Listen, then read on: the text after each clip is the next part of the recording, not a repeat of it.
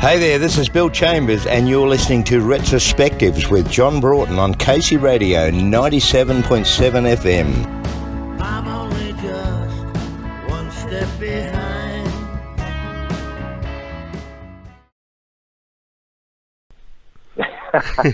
No worries. Just to go way back to begin with, as a young lad growing up, can you remember a specific time when music began to become something that was really important to you? I've got to be honest, it was when I was 7 years old. My dad took me to a country music concert with Chad Morgan and Rick and Phil and a guy called Kevin King, who was big. We'll put it this way, he had a radio hit in the mid-50s. So that had a huge effect on me, and I was just, even at that young age, I had this idea that I wanted to get involved in country music and be on stage. I wasn't sure how that was going to happen. I had no idea, but I just had these dreams, and my mum got a guitar shortly after that, so I was fascinated, and she eventually gave up the guitar and handed it on to me, so I guess that's where it really started. But by the time I was a teenager, mid-teens, I was into rock and roll and different music, but I always had this love for country music and story songs, you know. Yeah. Particularly Johnny Cash, Hank Williams, those sort of people. So if you could pinpoint a uniform quality that existed amongst the artists that you grew up listening to, it would be that storyteller element? Oh, absolutely. Yeah. Yeah. Hank's songs were always based around love lost and heartache, whereas Johnny Cash's songs were more story, a little on the darker side, you would say, I guess, but I was always fascinated by that. And I grew up in a Christian home where they frowned upon rock and roll in those days. But I was listening to Johnny Cash's Murder Ballad at the same time, so they were probably worse, you know. Take us back to those years out on the Nullarbor with your young family sitting around the campfire. Was it apparent to you pretty quickly that your kids were quite talented musically? No, it wasn't that apparent at all. I'd already done a bit of music and a bit of TV stuff when I was a teenager, starting at around 17, through to my probably early 20s. And then I had a family, so I decided to take them out bush and become a professional fox hunter. And those years were quite different, and I thought I'd given up music forever. So we'd just sit around the campfire and play a few songs. We didn't take it very seriously at all. But when we came back to civilization after living on the Nullarbor, my kids were starting to grow up. I had a 13-year-old son and a 10-year-old daughter. Well, they were pretty keen on music, and we started a little band called the Dead Ringer Band. And then we started doing gigs, even though the kids were still really young. They were pretty keen on the whole thing and encouraged me along, so I sort of got back into music through my children. Mm. Looking back, have you pondered what direction your life and your career may have taken without those years out on the Nullarbor? Was that a necessary part of the journey to where you're at now? Yeah, I actually think it was. Even Casey recognises that. She, like the Nullarbor years, living in the bush, were incredibly different to what we do now. But for some reason, it gave us this sense of survival, independence, that Casey and Nash, both my children, they still have that. And they do things their way. You know, they don't seem to follow the general pattern. And I think that probably comes from those Nullarbor years living in the bush and surviving on next to nothing. And it's a good grounding in a way. I think, like Casey, for instance, still carries her own gear, helps the boys load the truck, stuff like that. And I think you know, even though she's quite well known and she's become a bit of a star, she's pretty grounded. You know, she still does a fair share of the hard work, and I think that those years have probably helped. Yeah, definitely will keep you Help grounded. that, and that helped me too, I guess. Yeah. Mm. There must have been some hard yards on the road with the Dead Ringer band in those early days too. The very first trip we set off, we left South Australia where we were living, and we headed across to New South Wales for our first gig, only to get there and find out it had been cancelled without telling us, because we didn't have a mobile phone in those days. We got there to Dubbo, like a 2-day drive from where we were living, and the gig had been cancelled, so we hung around in the scrub outside of Dubbo, just north of Dubbo. There's some native pines, and we threw the swags on the ground, lit a campfire, and we hung around for a few days until we got a gig and made enough money to move to the next town. That was the very first tour that we did, and you know, we should have. Looking back, it's a wonder we can just give up and go home. You know? Well, then again, I don't know. They're great memories. You know, those things stick with you, and it makes you realise that when times do get easier, which is now, you appreciate what you have. You know? That's right. Yeah, it's stories like that that keep you grounded. For sure. Yeah. And hey, I left Sydney for Adelaide the other day for a gig. My wife and I've remarried. Casey's mum and I were together many years, and then we split up, and I've met and remarried with a younger family now. But we left Sydney at 5 o'clock in the afternoon, heading for a gig Friday night in Adelaide. And we realised we'd run out of time, so we slept in the car for a few hours that night on the way. And it took me back, I tell you, and I'm thinking I'm too old for this. But anyway, it's life, you know. Yeah. So you just got to roll with it and grin and bear it sometimes. Exactly. So when the Dead Ringer band ended, did you know right away what you wanted to do with the next phase of your life and career? I know you went to Sydney. Was that the plan right from the start? We went to Sydney before the band split up, actually. But no, we didn't really have a plan. I didn't know what would happen. My wife and I split up, so that was the end of the family band. And Casey started writing songs, and Nash, my son, who was almost 3 years older than Casey, I think he saw the potential there and thought, I think I'll become my sister's manager, which he did. And he was reasonably successful at it, and encouraged her to write more songs, and eventually got a record deal with EMI, and I guess the rest is Casey's history, really. She got signed to EMI and had an album called The Captain. It even got known around the world, and got a lot of airplay in America plus Australia. And by the time her second album came out, she had the hit song Not Pretty Enough. She was pretty much a household name. So, you know, none of us foresaw that happening. And I thought, I wished my kids the best, and I was very proud of them, but I thought I'd just have to battle on my own, doing my own career. But Casey asked me to join her band, and way back then, which was, you know, it was a thrill because her career was just taking off, and I didn't expect it. And she asked me to join the band, and I'm still there. Still there, yeah. I guess it was all meant to be, but we didn't really plan it. And did she seek career advice from you in those very early days when she was starting out on her own? Yeah, somewhat, yeah. But to be quite honest, Nash, he had more foresight than myself, really. I'm just a musician with stars in my eyes. You know? I just want to play and be on stage, whereas Nash saw the business potential, I think. And I've never been never been a businessman. I don't know if I'd make a good manager, even though I've done a lot of it.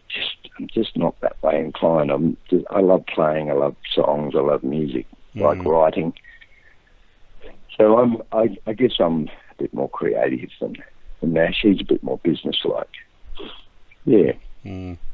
But on the other hand, is there anything you've learned over the years from working with Casey and watching her career that you've taken in with regard to presenting your own music? Yeah. Well, yeah, I've learned a lot of things. I've learned how to spot a good song. I've met a lot of artists through Casey, but I've worked with another, like Catherine Brick, for instance, and a lot of people that I've been involved with their career. But one thing I have learned, I'm glad I didn't make it big like Casey did, because I don't think I ever would have handled it. Yeah. I don't think I'm cut out for that sort of recognition, to be quite honest. No, I think it's a lot tougher road than people realise to get recognised everywhere you go and have people sort of hanging off you everywhere. It's quite a lot of pressure.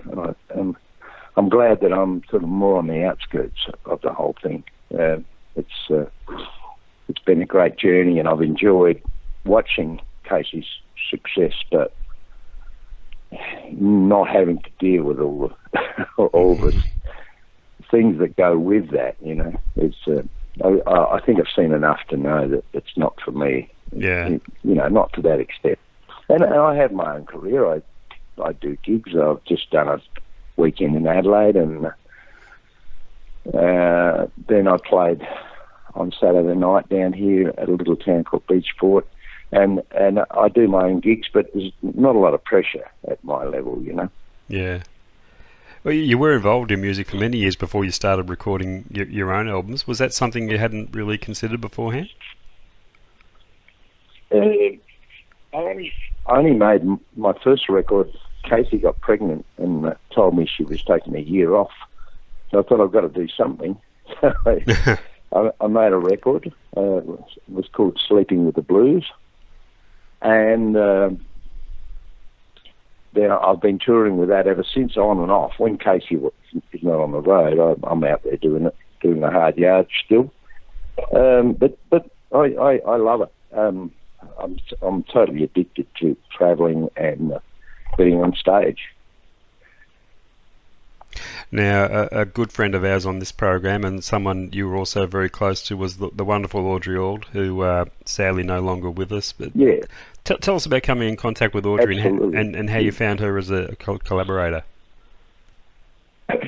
I met her in a bar in Sydney at a gig we were playing at, and her and I immediately struck up a friendship. Realised we had a lot in common musically.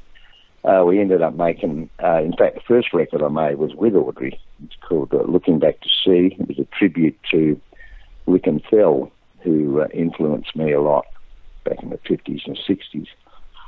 So and it was a duets record, a very retro-sounding record, but something I'm still very proud of.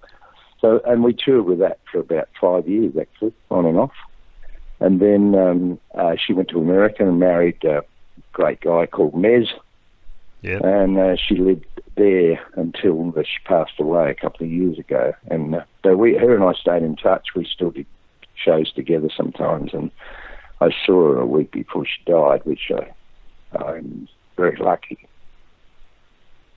You've been something of a mentor to quite a few up-and-coming artists through the years. What do you look for in young talent to make them someone that you'd like to work with?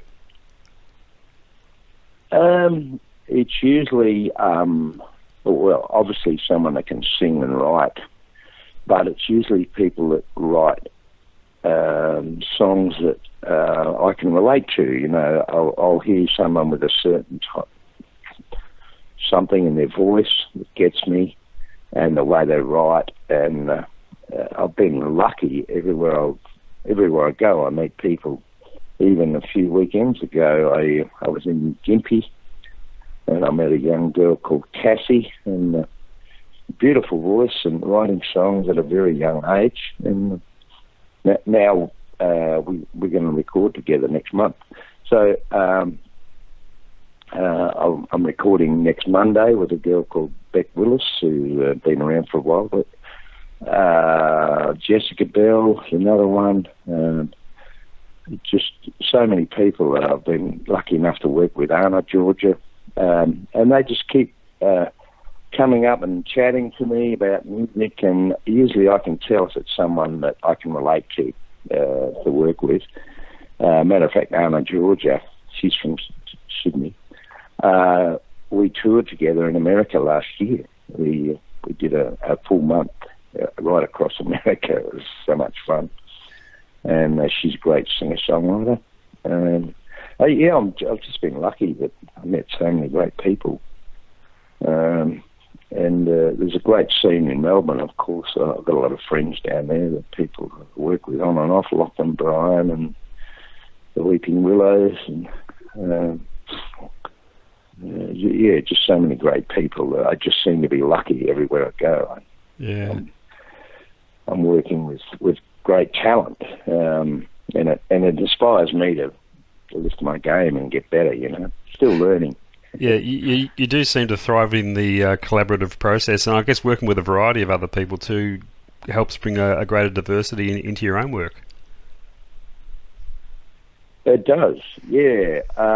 It definitely does, yeah. It encourages me to go and write, and I've co-written. In fact, I'm working on a brand new album right now, and I've co-written about half the songs. Sometimes we write just via email or text message with different people. They might be scattered all around the world. I've co-written songs with people in America via text message, and it's surprising what you can come up with if you keep at it. Yeah. Have you anyone you haven't collaborated with yet that you'd love to? You got a bucket list there?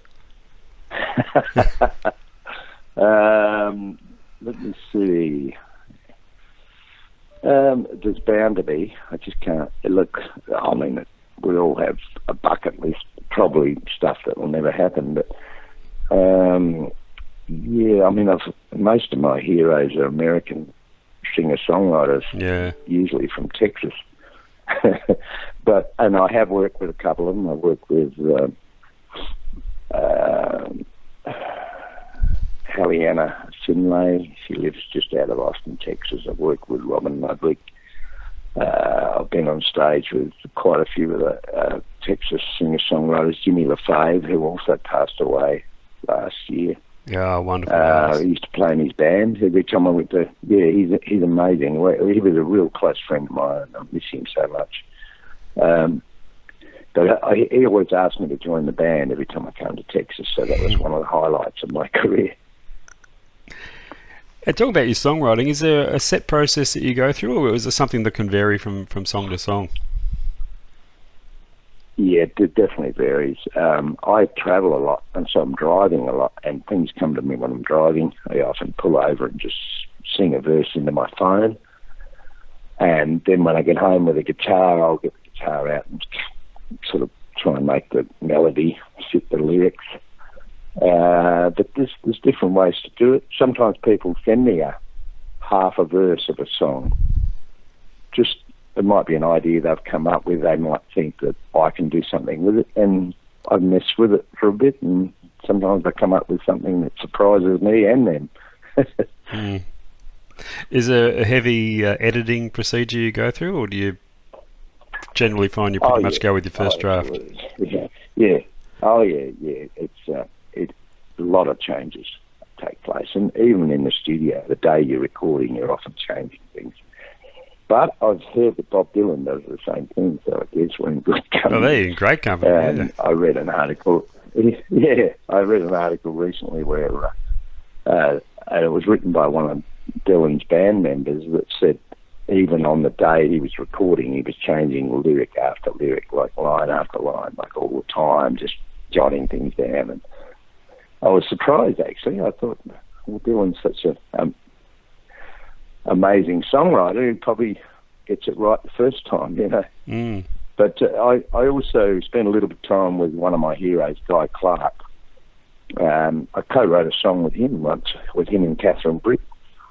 And that came out on one of Catherine's singles, I think. But I said to Guy Clark when we were sitting around in Nashville chatting, and I said, how do you know when a song's finished? And he said, oh, they're never finished. So I thought, oh, okay, I'll keep that in mind. So you find songwriting is a never-ending learning experience? Oh, yeah, for sure. And you're always aiming for something better and deeper, I guess. And I hear so many other songwriters, and I think, why didn't I think of that? You know, I'm very much inspired by other people, and I'm always aiming for something just out of reach, I think. You know, I'm always thinking, yeah, I think I can do better. So I've written some things that I'm proud of course. But, yeah, I'm always aiming for something slightly further over the hill, you know, in the next paddock. You spend a lot of time on the road, not just your own shows, but also, of course, touring with Casey. Are you able to find time to write when you're on the road, or is that something you best leave till you're at home base? A little bit. I jot a lot of things down in my diary. I sing into my phone, you know, record little tunes, and usually wait till I get home in the studio. I've got a studio at home, and then I'll sort of drag it all together. But occasionally a song will just come to me in 10 minutes, you know. You'd be sitting in a motel room with your guitar and just messing around, and all of a sudden you think, man, that's a song, where'd that come from? Songs are weird things. They're like children. They're slightly unpredictable. They turn up when you're not expecting them. And, but it's a beautiful thing, you know. Yeah. Is it a tough procedure to go through sometimes, sort of coordinating your touring schedule with the work on the road with Casey? Can that be a bit of a nightmare at times? Sure. Yeah? Yeah. It is a bit of a nightmare, and sometimes they'll spring stuff on me and I've already got a gig. Luckily, Casey's got one or two people she calls on to fill my place, but sometimes I have to cancel gigs or a little tour to go on a Casey tour. So, yeah, we sort of work together on that.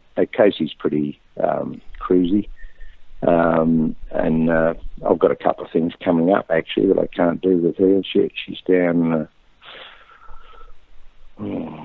Victoria somewhere in... yeah, that's right. Queen's Cliff Festival. Oh, yeah. I couldn't do that one. She's going to be there, and I think Jeb Cardwell will be filling in for me on that one. Ah. Great musician from Melbourne. Yeah.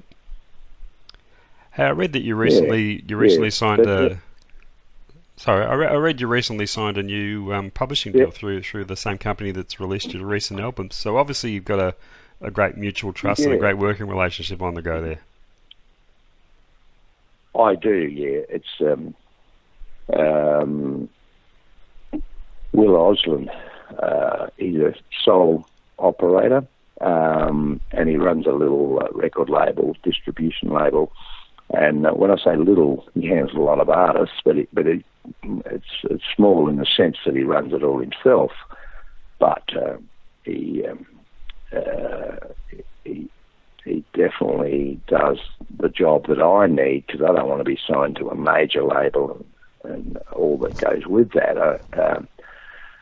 All I need is distribution, and these days it's mainly just digital distribution, like iTunes and stuff like that. And he's also involved with Cobalt Publishing, and I ended up signing with that as well. It's fairly early days with that, so I'm not sure what's happening. But I do trust Will. He's a good friend, and he just operates in a way that it's very transparent. We know what's going on. We talk on the phone, so it's a great working relationship, and I'm not really bound by it too much because we're friends. We can both get out of our deal when we want, and it's just perfect for my career. I